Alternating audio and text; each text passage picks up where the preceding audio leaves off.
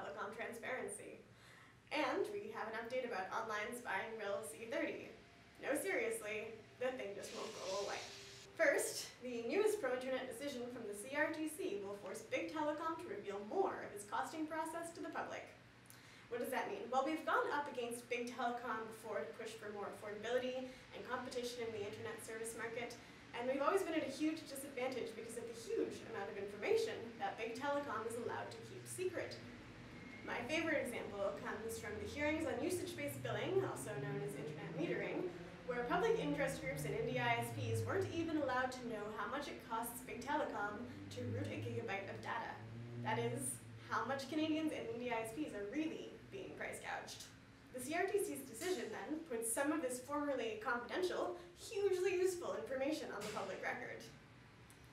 This comes after two other public interest decisions from the CRTC, one to create national rules to protect cell phone users, and of course, the blocking of big telecom company Bell's attempt to take over Astro Media.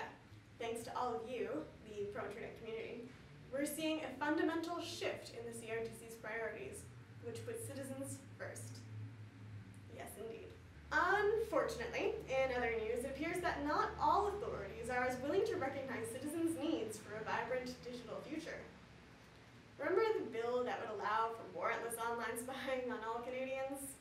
Remember how together we raised a ruckus through the StopSpying.ca petition, by calling on our MPs to take a stand, by taking out ads in Public Safety Minister Vic Taves's riding asking him to do the right thing, by participating in the Twitter conversation using creative hashtags like #TellVicEverything, by sharing the opinions of Canada's leading legal and privacy experts, including every single privacy commissioner as they spoke out against this Bill C30.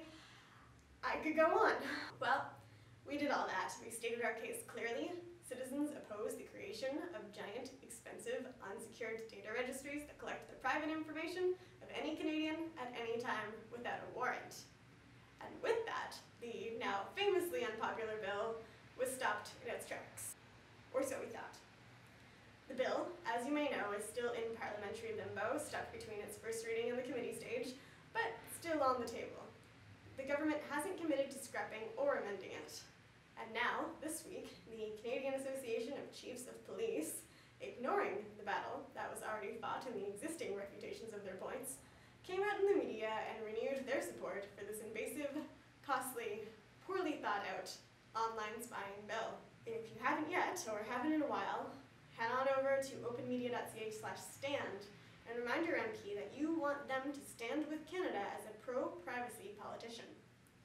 As has been plainly shown by our effects so far, your voice matters. With that, for the internet, this is Lindsay with OpenMedia.ca, signing off.